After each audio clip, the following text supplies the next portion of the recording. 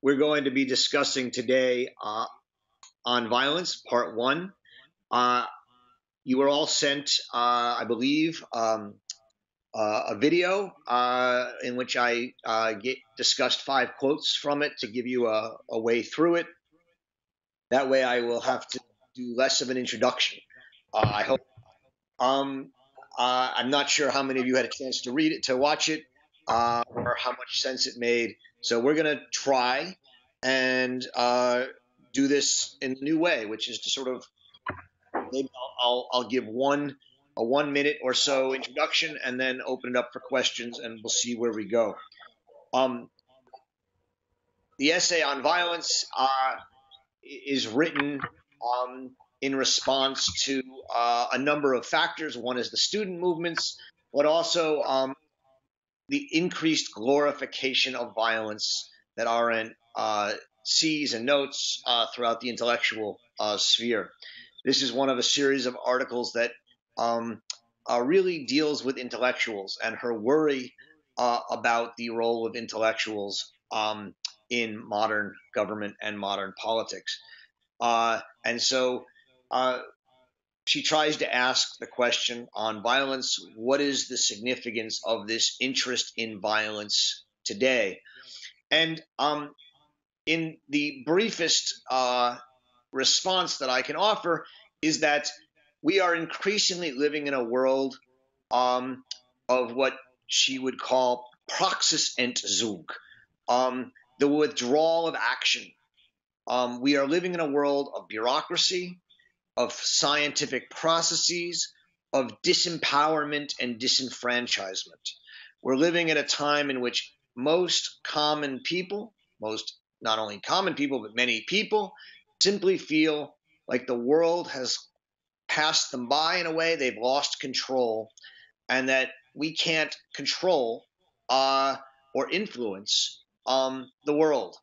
And this is a loss of freedom, it's a loss of action, and it's a sense of helplessness. And the interest in violence from Arendt's point of view is one way to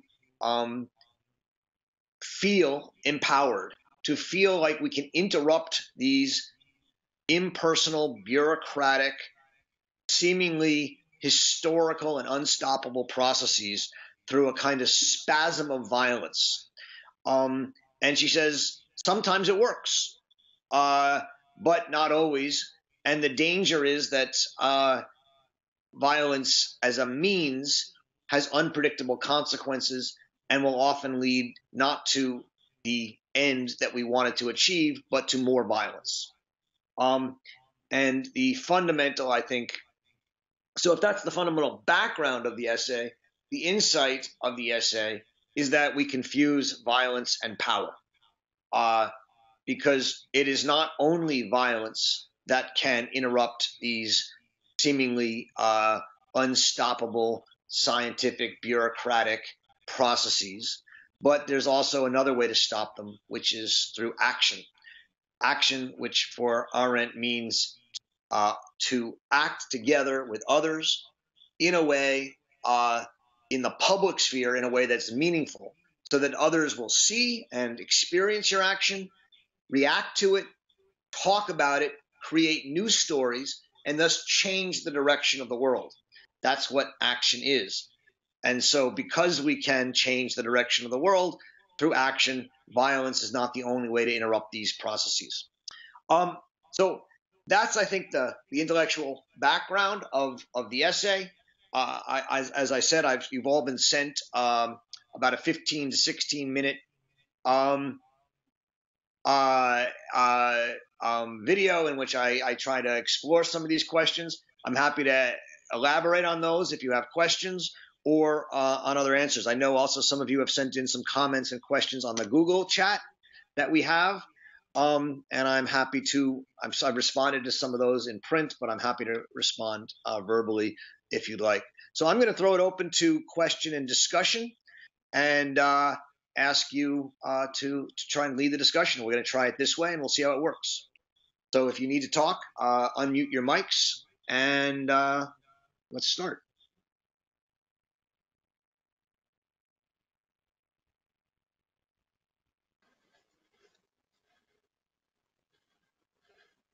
This is Gary Patton.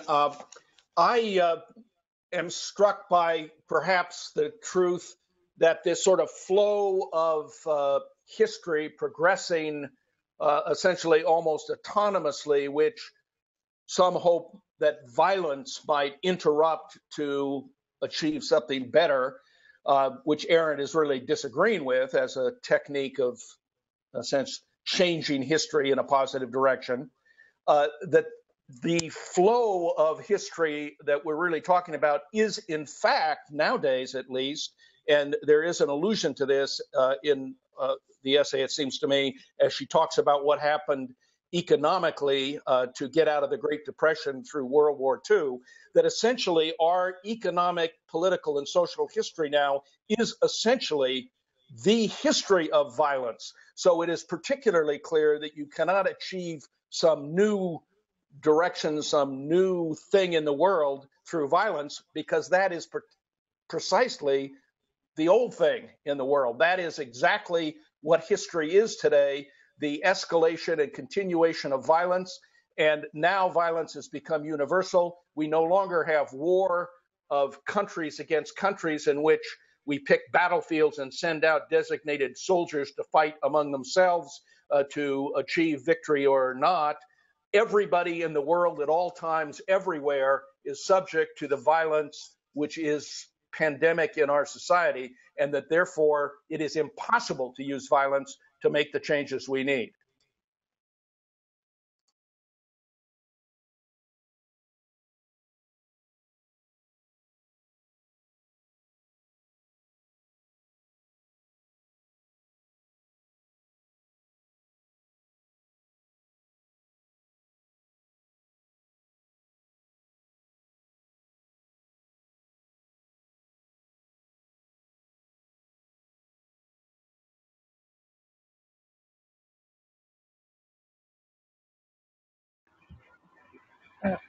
Professor Berkowitz, we can't hear you.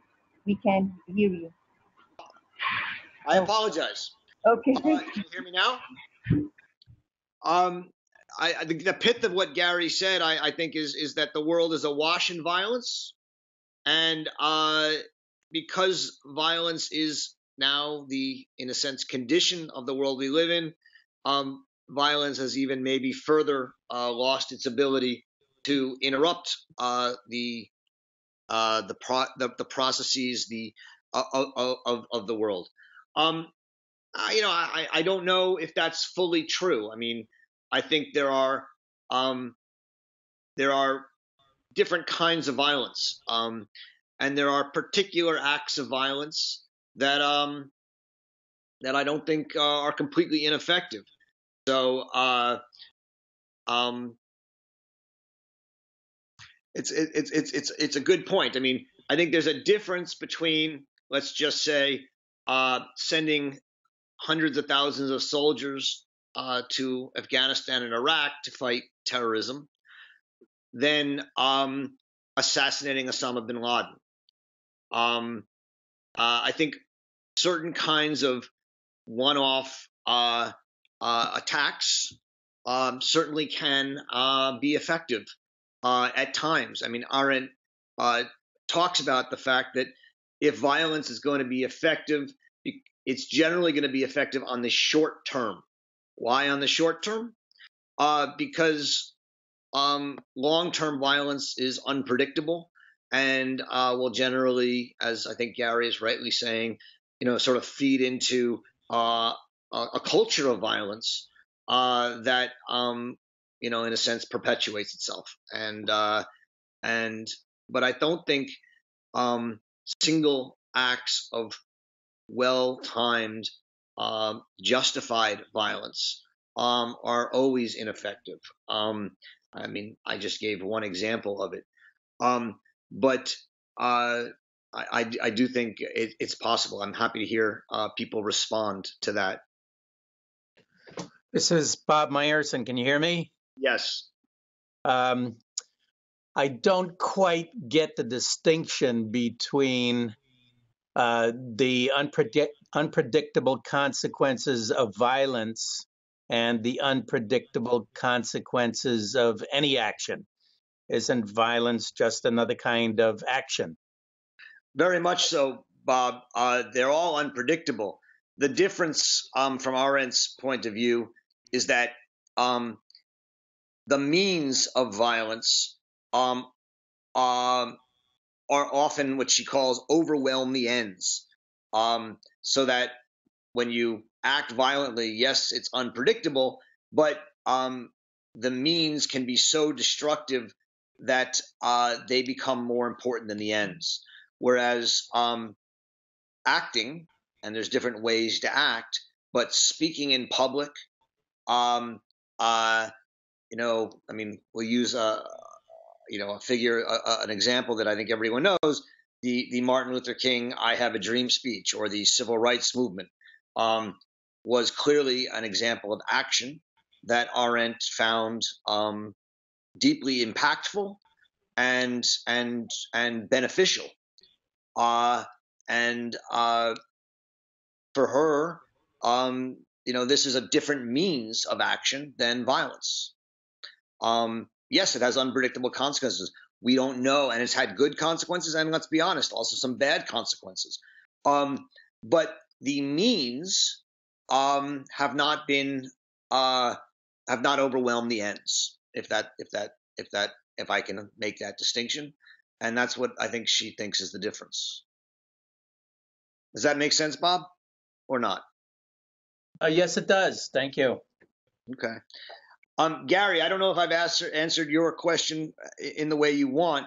I'm happy to have you follow up on it.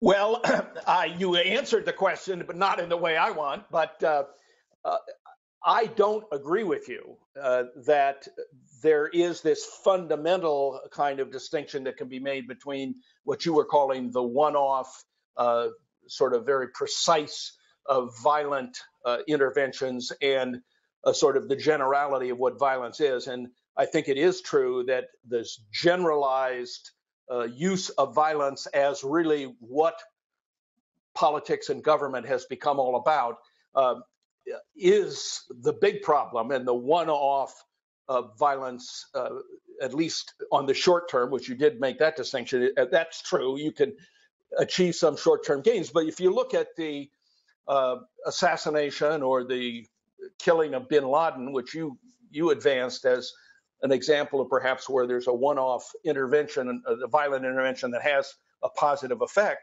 I think it's quite unclear that the effects are positive. It was clear to me that that was largely revenge as opposed to intervening to stop future movement.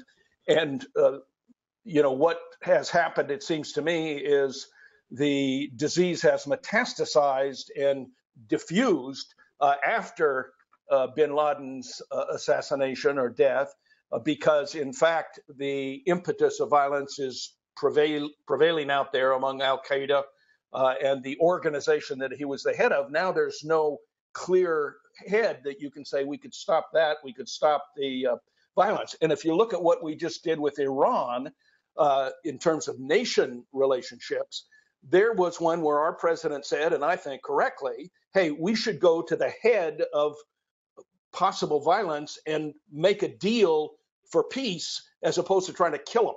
So I think I do disagree with you, although I understand your point, which is, it's a true point. But I really do think in our, what is going to be the action today that might change the course of history in the positive direction is going to be some radical re-understanding by people in the world that violence is not the way we solve our problems. And maybe the response to global warming will get us there. I'm hoping so. There's obvious positive things we could all be spending our time and money doing, but violence is not going to do it. Yeah, it's a good point. I'm gonna respond to it and briefly, and we'll see how much we want to go further. So later in the essay, and I don't know how much of it you've read, in part 3, in the Crisis of the Republic edition on page 176 to 177, if you don't have that edition, it's around footnote 167 to 168 in part 3. She comes back to this very issue, right? And she says that violence does not promote causes, but it can serve to dramatize grievances and bring them to public attention. And as a result, she says that violence can, at times, ensure a hearing for moderation. I think it's an exceptionally interesting line. She also says violence can be in the service of reform. And she gives an example then, which is that the riots at Columbia University in 1967, she says, brought the university to address inequalities in the educational system at Columbia that simply would not have been addressed without that spasm of violence. And what she says is, as long as the spasm of violence is brief, right, it can have moderating and reformist effects because it serves to dramatize a grievance in a way that simply speaking at times won't. The point that she's making is that there are times when your grievances are palpable enough and direct enough that if you don't react violently, you can't react in a meaningful way to them in a way that will bring about reform. And so all she's saying is there are times when it's worth the risk to act violently in the name of reform.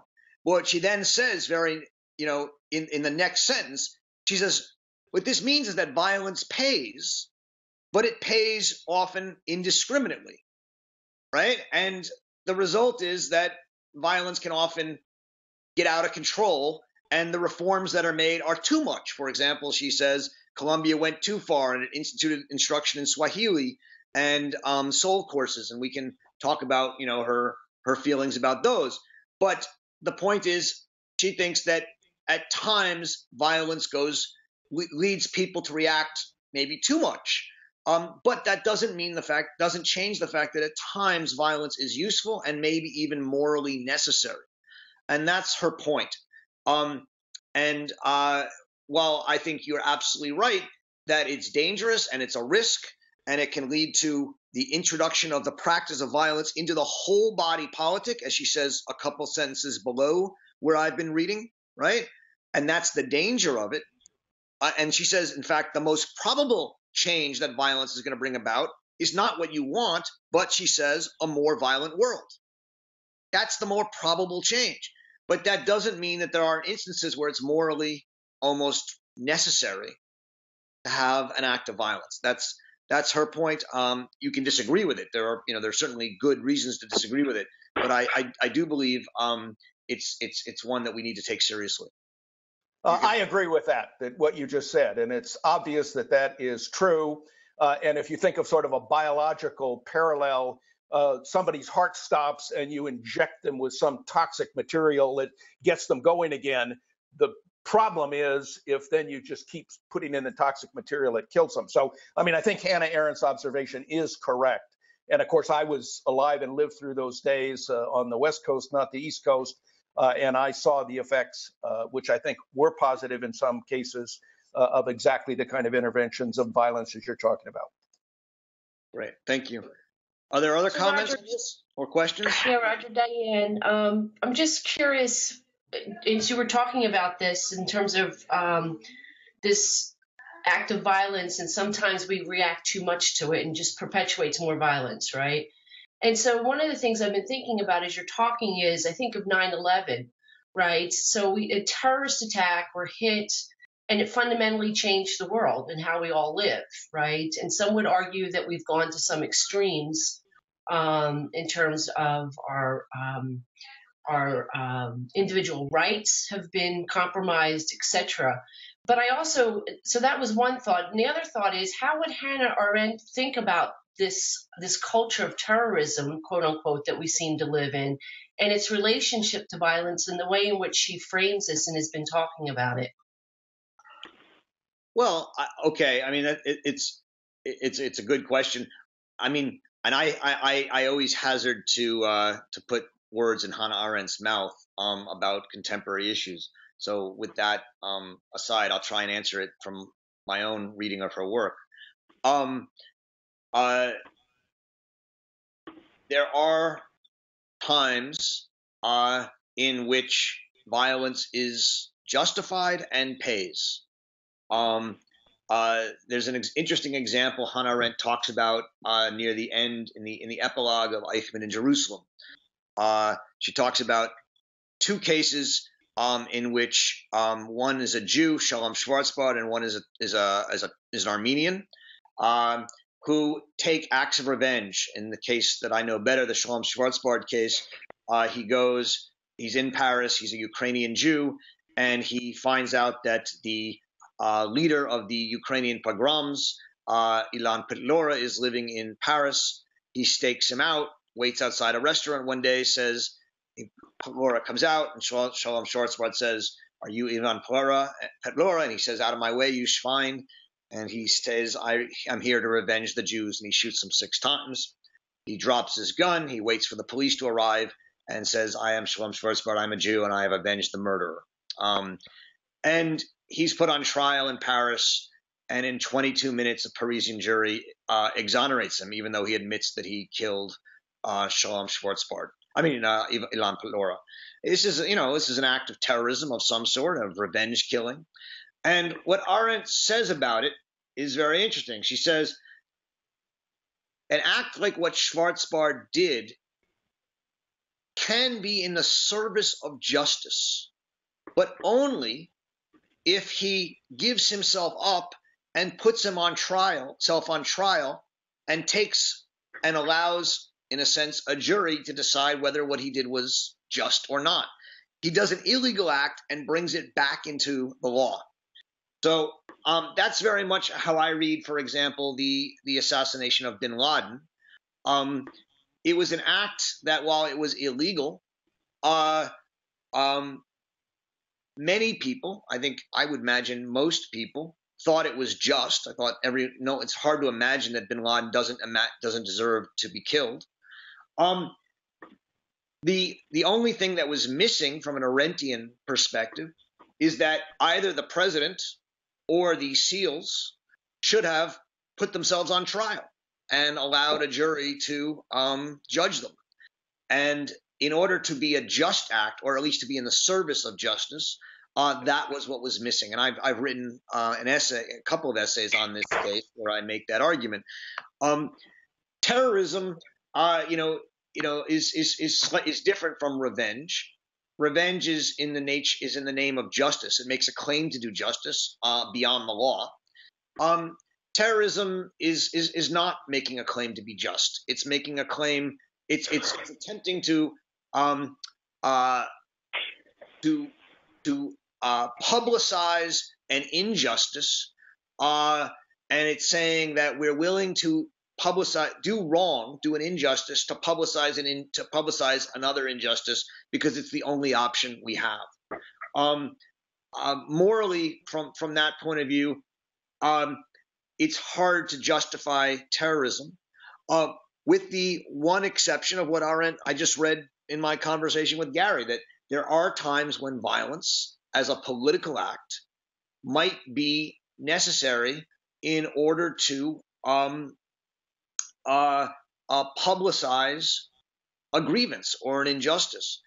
But one has to look at the case and look at the scenario and decide whether that was true or not. Flying 2 airplanes into the World Trade Centers and one into the Pentagon seems, without doubt, to be excessive as an act of publicizing a grievance. And then there's the question of, once you publicize the grievance, right? So the Columbia students publicized their grievance in 1967. And what happened? The university responded quickly, right? They saw the, in a sense, moral claim that the Columbia students were making. To use an example of recent history, the Islamic State or the Al-Qaeda has publicized their grievance, and the world has not jumped to their defense. I think that's the judgment that's been made. And at that point, not only are the means despicable, but the ends have failed to be persuasive to people. And that shows the injustice of that effort as judged in the public sphere. To continue to act violently, as both Al-Qaeda and ISIS have, is to simply perpetuate violence without making a claim to justice, I think, anymore. It becomes a political struggle, and a violent and unjust one. That's one attempt to answer your question. I'm sure some other people might have other insights. I'm happy to hear some. Hi there. Hi there. Is someone else commenting? Oh, hello. Great. Hi. I wanted to say I found this chapter interesting insofar as it provided a lot of different perspectives on the question of violence, and a lot of different sort of ideas that feed into thinking about violence. First of all, the question of legitimacy was one of the major aspects I think that Hannah Arendt was focusing on when talking about the academic sort of world and academics who create these sort of very sleek sort of theoretical frameworks to which to justify and understand violence, which I think is interesting to take into account when we are talking about violence itself. But then also on the side of the left, from a concrete standpoint, she also talks about how the leftists also try to justify violence through reference to Marx, who she critiques does not actually, in actuality, discuss violence as a means to an end. Right. So I found that sort of her discussion of all of that interesting, and how through a reference to Marx, she talks about what she calls a creative destruction, and how to she wants to understand basically how violence plays into this relationship between Hegel and Marx, and how Marx turns Hegel upside down and basically puts labor at the forefront anyway, making the whole question a little bit more complex. But basically, I would relate this notion of creative destruction then to the question of how technology also plays into violence, which we haven't really touched on, and maybe someone can explain. And you brought up ISIL a moment ago, and basically the question there would be is that they're able to perpetuate a whole host of violence without necessarily having the technological means to do so. What is the relationship between those? And the third sort of curiosity that I have is that I've heard a lot of justifications about sort of these violent acts. I wanted to understand what Arendt has to say about nonviolence, because I would tend to think that she is arguing towards a sort of non-violence. So I just want to understand what her stance might be on that, because I haven't read further. So thank you very much. A lot there. Sorry. Okay. There's a lot. I take it there's a question about Marx, a question about technology, and a question about nonviolence. The question about Marx is that she's being critical of Sartre primarily, and people in the Sartrean tradition, who are claiming to be both Marxists and supporters of violence.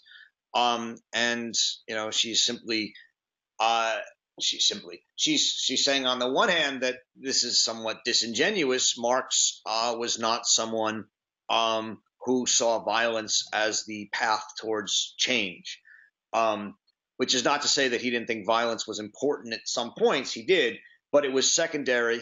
It wasn't violence that made change happen. It was, at least in the middle to late Marx, a kind of historical necessity, the unfolding of historical social laws.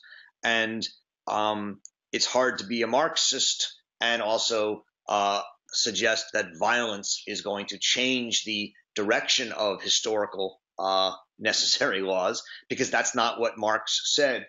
And so, one point about this is simply, a discussion about Marx, and a critique of the somewhat incoherence of people like Sorel and Sartre, to the extent that they um, embrace violence and Marxism. The second point about technology is obviously an important point in the text. Her it begins with this discussion that we live in a violent age, and that Lenin thought that we would live in an age of war, revolution, and violence. And what Arendt is saying is that you can't understand violence without technology, without technical implementations. And then there's a couple points to be made. One is that we live at a time in which the technologies of violence are so extreme, are so deeply extreme, that it could actually lead to the eradication of humanity. And at that point, the use of violence becomes potentially genocidal, not only for individual races, but for the entire human race. And she flirts with the idea about whether war becomes an impossibility in such an environment. She says this much directly in the introduction to the book On Revolution. But here she simply raises the question, is war something that will disappear? And she says, likely not, because in some ways because we just haven't figured out another alternative to war as the final arbiter of international affairs. You can turn off your mics. It would be helpful if you're not speaking, so we don't get that feedback. And then there's this question of, okay, so if we're going to still have violence and the impact of violence, what exactly does that mean? And she draws two conclusions from it. One is this question that I find deeply important in the essay, on page 108 in the Crisis of the Republic volume, and in pages 7 to 8 if you're using the other edition, where she says that under these circumstances, namely the circumstances of technological violence, there are indeed few things that are more frightening than the steadily increasing prestige of scientifically minded brain trusters in the councils of government during the last decades. The point here being that what these brain trusters and intellectuals do is they calculate. They set up games where they think if we use violence here, we'll accomplish this there. And the hope is that we can control the means of violence. But as Gary and I were talking about earlier, that's almost impossible. And what they do is they create this thing where they say, well, 80% chance if we use a bomb here, we'll win. But the 20% chance means something too. And she thinks that this sort of intellectual brain truster, technocratic idea that we can somehow control and harness violence through pinpoint technologies of violence is one of the most dangerous aspects of the modern society. The final point I want to make about technology, it's one that I find incredibly perceptive on her part, is a little bit later on page 112 in the Crisis of the Republic edition, around footnote 12, where she says that as long as the violent leaders, the government, the rulers, the tyrants or the democratic rulers, have to use soldiers and bureaucrats and people to implement their violence, violence can never be total. It has to be, there's always going to have to be some persuasion of some group of the population in order to execute the violent orders. And, an example of this, of course, is when the soldiers in the Arab Spring refused to clear the square, or the soldiers in China in Tiananmen Square refused to shoot the protester in the white shirt. these are examples that mean something to us. Violence is not total. But she says the one thing that could change that is the rise of robot soldiers.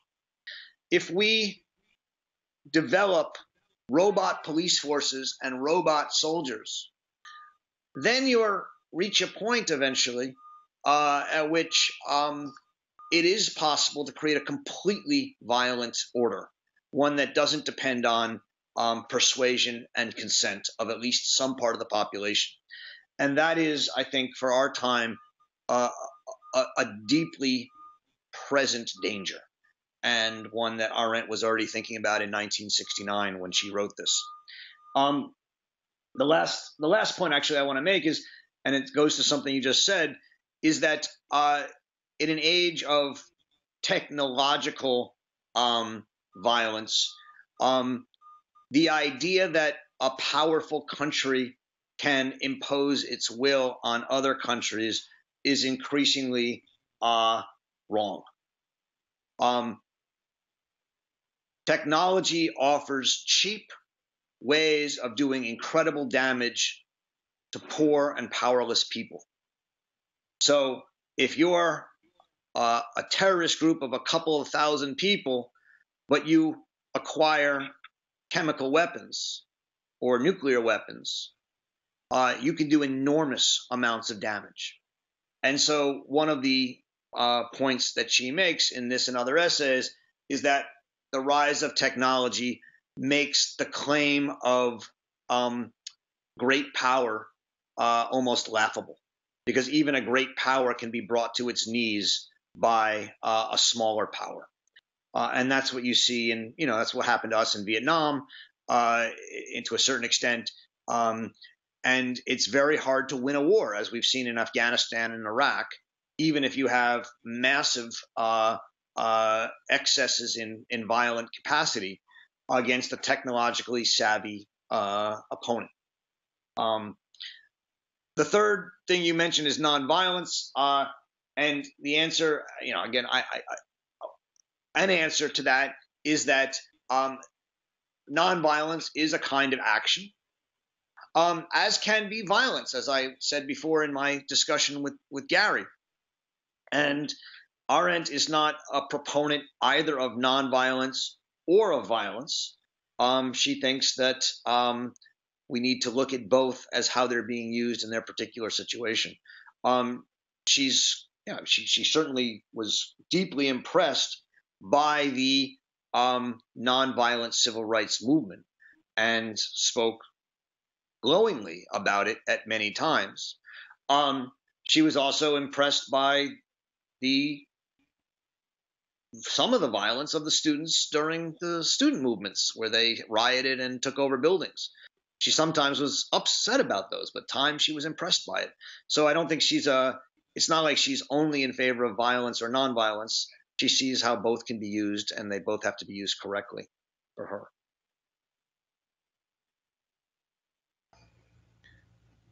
I know that's a long answer, but there are 3 long questions, so I'm trying to do my best. Anyone else? I know there was someone else trying to ask a question earlier. Good morning. Morning, Rosanil. I'm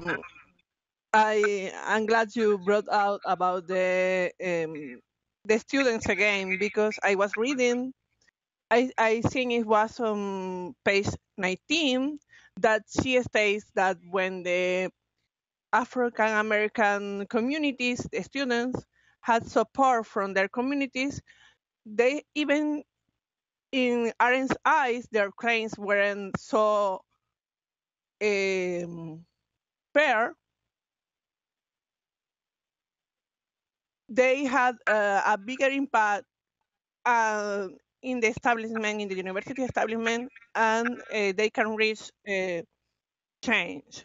And in this paragraph brought me the idea that right now, I think worldwide, we have the words are very unpopular, even though it's a need in several places right now, and there is justification to war, to defeat terrorism and other situations, there is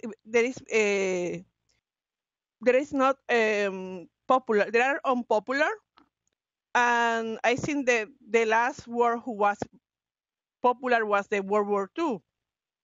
So in this context, when technology can annihilate the human race, and that leads to unpopularity of war, how can we defeat these menaces, and how can we, as political scientists and humanists, um, gain moral support to violence when it's needed, and also in a context when the political establishment says, mostly in Western countries, that studying humanities is a waste of money and time. So there's a lot in that question as well, and you started with the students and you ended up with war today.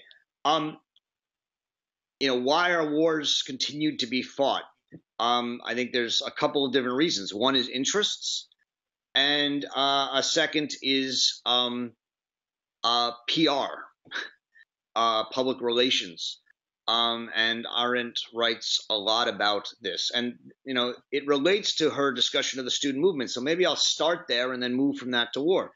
I mean, this discussion about the student protesters that you brought up, again on page 120 to 121 in Crisis of the Republic, around footnote 30, 29 and 30, if you're in the other edition, and you can find it that way, is to say that there was a fundamental difference between the black protest movement and the white protest movement in the 60s. And a couple of differences. One was that the black protest movement largely was driven by interests,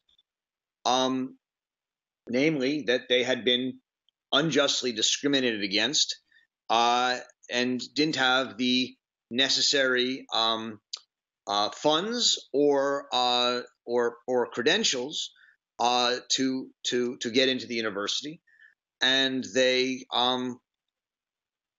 sought to remedy that injustice. What she says about that is generally their claims were considered quite popular, at least by members of their community who weren't students, and as a result, they were often taken seriously and they were often acknowledged. On the contrary, many in the white student movement, for her, while they were motivated by very admirable moral reasons, they never got over the fact that even though they were acting morally and thus in their minds selflessly, the workers and the people not in the universities never supported them, and never really got behind them. And she says a couple of things about this. One is that these students and leftists were suffering from a nostalgia, thinking that they represented the Marxist left when they didn't. But two, which is that they weren't actually fighting for interests. They were fighting for an idea. Now, in the end, what Arendt thinks is that they didn't understand the idea they were fighting for. They said they were fighting for the social question, poverty, racial justice, what things that were important, but were not going to provide help the working class in any way. They were very much cultural issues. What Arendt thinks that they should have said they were fighting for, and what they really most were fighting for, although they often didn't know it, was participatory democracy and a vision of democracy that is active and fun and engaged rather than passive and simply letting the people, the elites, run the country. And it's this lack of understanding of the intellectual grounds for their revolution, for their apparent revolution, that Arendt repeatedly takes them to task for. How does that relate to the war question? Well, I think that there's different kinds of war. There's wars of interest. So, you said the last popular war was World War II. I'm not sure how true that is. There certainly have been, around the world, popular wars since then. The most popular wars are wars of defense, when somebody attacks you and you defend yourself. These are considered to be the highest interest because you have to survive.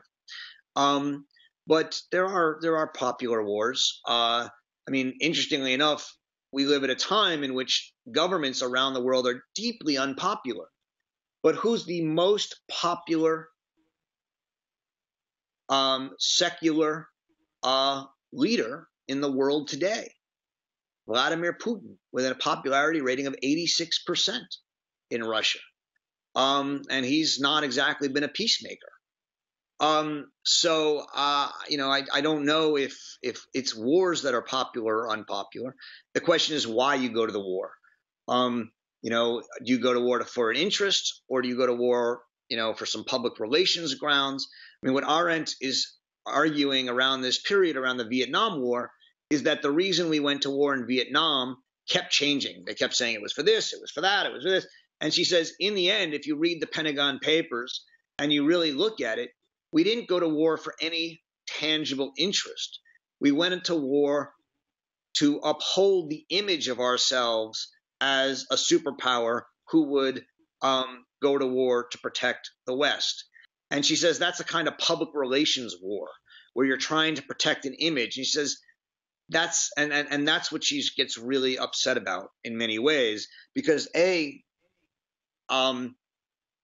that's not a real interest, and B, it's not something you can argue against, because every time that the interest you give for the war is shown to be wrong, you change your ground, and it allows you to convince yourself at all times that it's justified to go to war without actually taking into account a real consideration of the pros and cons, the interests involved in the war.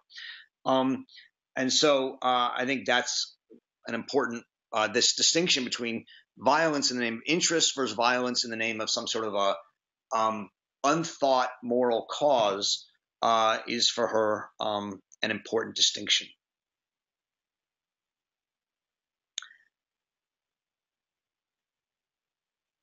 If you're interested more in that question, if you have the Crisis of the Republic edition, this book, that it's the one place that On Violence is published, her essay on lying in politics is where she really explores this question of interest versus public relations in war quite in depth, and is worth reading. We could even, if you'd like, read that next if this is an issue that people are interested in. Probably have time for one or two more questions or comments. This is just Gary. I want to make the comment that was a very helpful thing you just said. I really appreciated that. And I had never read that before. That's great. Gary, you want to say a little more? What did you think was particularly helpful for you? Well, essentially, you're making it easier to understand the fine points of Arendt's argument, so it's not just a black and white kind of thing. The idea that sometimes our wars are essentially a public relations ploy to say we're important or that we're going to be able to do things, which I had, I've read all these things before. I've just had never gotten that. That really does help in that if you're going to justify violence, what is the interest, the actual tangible thing that is going to be accomplished through the war, whether it's defense or some offensive action that is going to accomplish a benefit to somebody. If there isn't that kind of an actual tangible benefit, then obviously the violence starts having no justification at all. And yet maybe there are some justifications. And this goes back to your and my conversation earlier in the discussion, that maybe violence can be justified, but you've got to look at what is it actually doing in terms of interest as opposed to a quote unquote public relations approach. And I had just never had that, had that kind of framework before. I think it's very helpful to me, at least. It's a good point. And, go ahead. Someone from 201 wants to talk, so I'll let that in. Yeah. Who's 201? Yeah. My name's hi there. My name's Sarah Wellington. This is my first time in this group. Welcome, can everyone Sarah. hear me? Or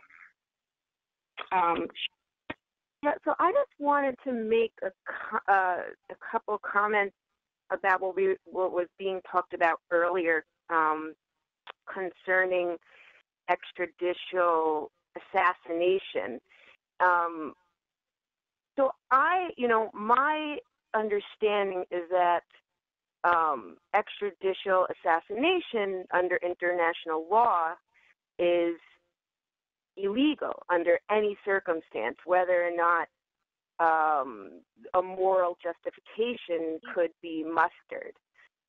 So I guess my point is that I'm surprised to hear a discussion of the extrajudicial killing of Osama bin Laden as in the same sentence as an idea that it would be somehow justified, and that in the reading that we had that we're discussing today, that maybe violence can be justified, but we don't really always know the outcome. And I would argue that we very much do know the outcome, maybe not precisely with precision, but we very much do know the outcome of a government like the United States conducting extrajudicial assassinations of leaders such as Osama bin Laden, no matter what he may be guilty of the crimes he may be guilty of. So we do know that Sarah, that kind of violence would result in extreme rise in revenge, right? So I'll just finish quickly. Your example, Roger, about the assassination was it in Germany? In France. In France, right? And the assassination in France, and he was acquitted. There was a trial. He was acquitted. He was justified in that assassination. But I do think we very much do know that in the long run, any type of violence of this nature, of extrajudicial assassinations, will result in a rise in revenge in another group of people, such as we're seeing right now with the government of Israel upon the Palestinian people, and the collective punishment that's being carried out in the names of crimes committed, upon the Jewish people. So I think it's very clear we, in fact, do know the result of most violence. And I'll make one other quick point that where is it ever mentioned? Does she ever mention that the majority of this violence that we're all discussing is actually predominantly carried out by men? I don't really see that talked about a lot, and that was my question. Mm-hmm. Okay, thank you, Sarah, and welcome. I hope you're enjoying the group. The first point you make is that the assassination of Osama bin Laden was a violation of international law, which I should at least point out is not clear. Michael Walzer, for example, one of the leading writers on international law, certainly argues that in wartime, assassination of generals is legal. The question is he a combatant or is he a civilian? Is he engaged in combat or not? And in law, that would be a meaningful question. So if you were bringing an international law case, so after it happened, there was a big debate in international law circles about whether this was legal in international law. It turned for many people on the fact of how you understood where Osama bin Laden was. He was in a civilian neighborhood in Pakistan. The question is, in the modern battlefield, is that part of being on a battlefield or not? And these were the kind of questions that international lawyers debated. Regardless of how one comes down on that, my argument was, even assuming it's an extra legal act, which I'm willing to at least assume, it could be justified, but only if, the president or the people who actually did it put themselves on trial and allowed a jury of some sort to either acquit them or not, and take that risk.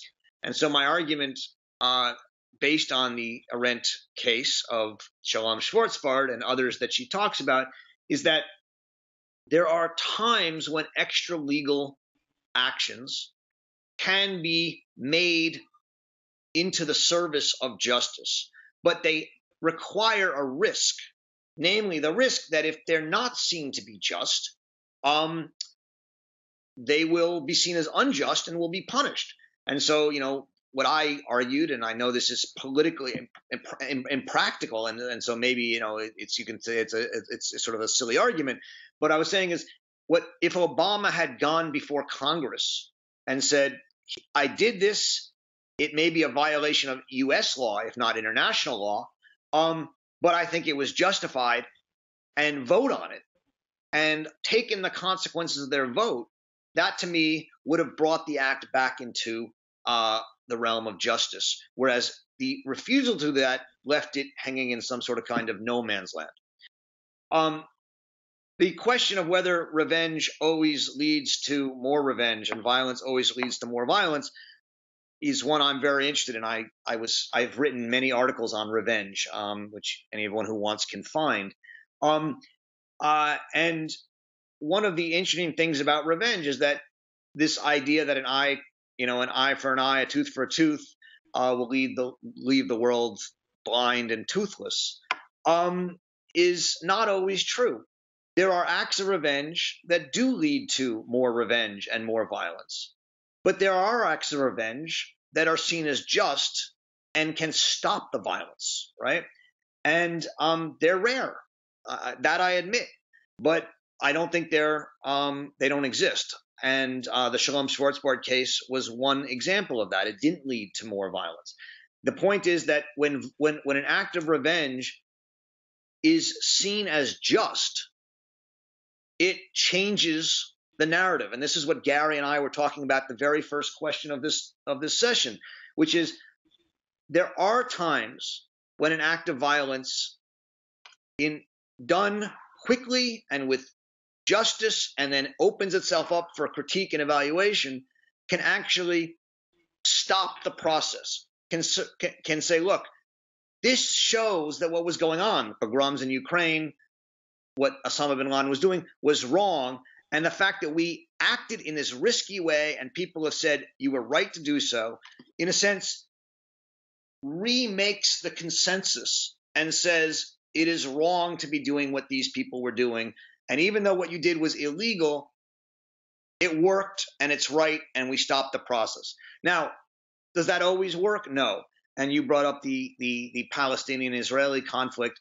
I mean, here's a situation in which clearly both sides think they are acting for justice. The world is, I think, divided, I think is the only fair way to say it. And instead of pulling back from violence and saying, in this case, violence is not leading to anything except more violence, that's not what's happening. And I don't want to get into who's at fault in this situation, but it's clearly not worked in that situation. And I think that's the majority of situations. as for the gender aspect of this, I have to admit I haven't thought enough about it in this particular case. One of the, I mean, since I've done a lot of work on revenge and I've also done some work on gender and revenge, I can simply say one thing, which is that in historical societies or traditional societies, it is traditionally the women's role to call for vengeance, not the man's role. And there are different reasons given for this in the literature. But the fact that that's the case is not debatable. So it's the woman's role to sort of demand of men that they take out the revenge, but that they're often the arbiters of the need for revenge, which may or may not complicate what you were saying. I haven't thought enough about your particular question to say that. I just throw that out there. We're at 12 o'clock. I want to just ask one question before I say goodbye. Was the video that we sent out helpful and about what you're looking for? Should it be shorter? About that? Is this a good new format? I'd love some comments if people don't mind. If you have to go, I understand, and I thank you, and we'll see you next month. And I hope you keep enjoying reading Arendt. But if you would like to stay for 1 or 2 minutes and give me your input on the new format and the video, I'd love to hear it. This is Gary. I liked the new format quite a bit, Roger. I felt there was more exchange in this particular part of the process. And then your video was very much what you had been doing in the earlier iteration, compressed, but you gave the overview with what is terrific scholarship and knowledge of Arendt wide as well as narrow. And so I thought it was better. I really appreciated the new format.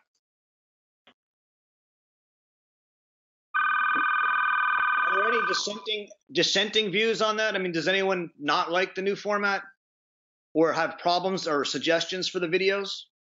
Can you hear me, Roger? Yes. This is Jack Hirschfeld. Hi, Jack. I'm sorry for the echo. It's because I'm on a phone. I wanted to say that I very much like the new approach. I think that the presentation and the video presentation itself could have it came a little late, and it for me it was not there was the presentations that you made in the previous conversations were lengthier and therefore clearer, and I was hoping something like that in the video. But the video, nevertheless, was I agree with Gary, a very good step forward in terms of advancing the total conversation. I wanted to add that I missed the early part of today's meeting. I don't want to go into why, but I had a question which I'd like for you to think about and maybe bring up at the next meeting, which has to do with the point of view of the student protesters that Hannah Arendt was speaking of, was writing about, at a moment when they were seriously discussing violence, right? Some of them actually broke off into organizations dedicated to violence. But they used as their background, as you said, Sorel and Fanon. And so my question has to do with it's not clear to me where Hannah Arendt is on the question of the psychological need to resist with violence under certain circumstances. That is, I'm not talking about the soul cleansing stuff, but the idea that there are certain circumstances when violence is not only called for justice, but is necessary for the perpetrators to actually come alive. I know she says that isn't really the case. There is no coming alive like that in Marx, but there is in Fanon, and I don't think that she actually responds clearly to that. So I'm wondering if there's other references that you can find and so on. And I'll shut up now.